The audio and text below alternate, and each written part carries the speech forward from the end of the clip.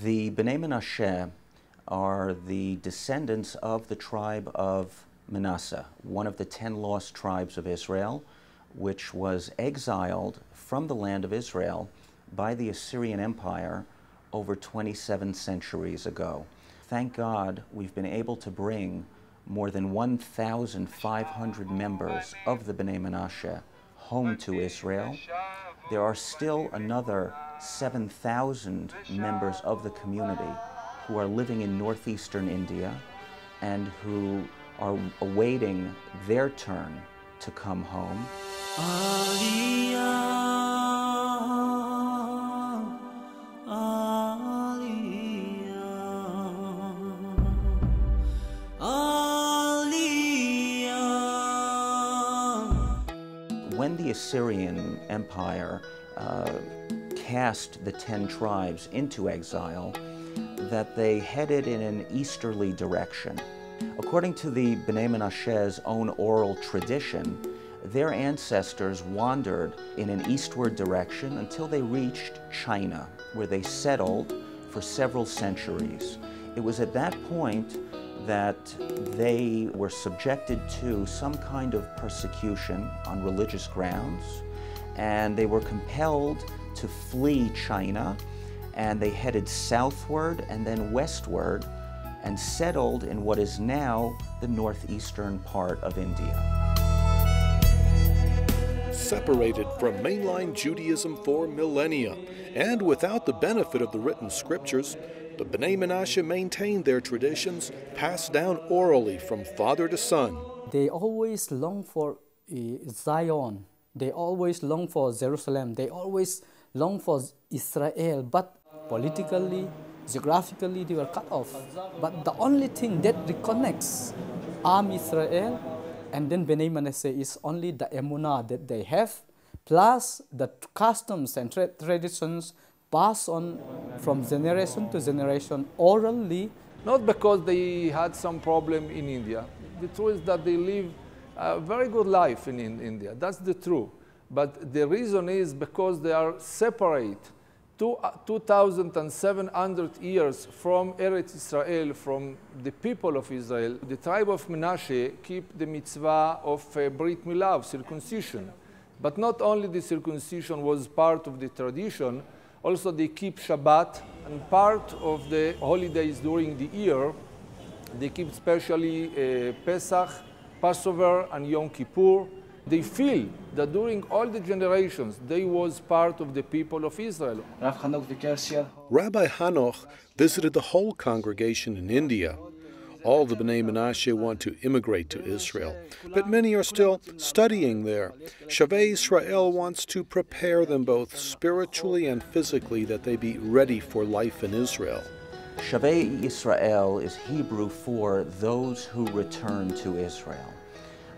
Essentially, our goal as an organization is to reach out to descendants of the Jewish people and to bring them back.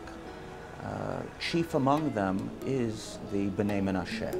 Shavei Israel helps the Bnei Menashe every step of the long road from eastern India back to Israel, from transportation to paperwork, in fulfillment of biblical prophecy, and he will assemble the dispersed of Israel and gather together the scattered of Judah from the four corners of the earth. I am really excited. I am really excited to reach Israel, knowing that I'm going to reach Israel in 24 hours. Over the past decade, we have brought more than 1,500 members of the Bnei Menashe to Israel. They possess a deep faith, a deep love for the land of Israel and for the God of Israel. I believe in the return of the lost tribe of Israel and also the coming of Messiah. The return of this lost tribe to Zion is nothing less than a miracle of biblical and historic proportions. When we read verses such as, "And the sons shall return to their borders," as the prophet Jeremiah tells us, it's not just words on a page. We are blessed to be living in a time where those words are coming to life. אשתחק ירושלים תזכר ימיני. Bnei Menashe work hard, they support themselves and their families, they serve in the Israeli Defense Forces, they volunteer for combat units. From Shavei Israel, I received a scholarship to study. Without that, I wouldn't be able to progress in the land. So we opened a community center specifically for the Bnei Menashe living in Kiryat Arba, where we hold a range of daily activities there for all age groups. Hebrew classes and computer training. Every afternoon there is a special program for school children who get tutoring and other educational guidance to help them integrate into the Israeli school system. We have programs for the elderly there as well.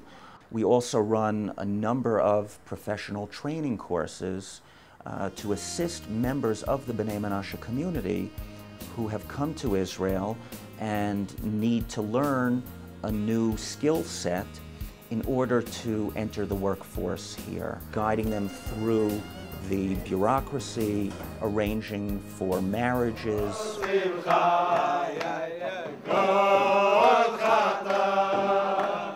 But when we start a new family from Bnei Menashe in Jerusalem to be part of the big family of Am Israel. In my childhood, I always dreamt of getting married in the land of Israel. This is a fulfillment of the dream, and thank God, with His help and with the help of Shavei Israel, today I'm getting married. I'm overjoyed. The rest of their families are still stuck in India. Nonetheless, they are not alone here, and that they are among family here, the people of Israel. And we hope and pray that we will soon merit to see the return of all the Bnei Menashe in Mizoram and Manipur and elsewhere, every last one of them. B'mehera b'yameinu. Amen. Amen.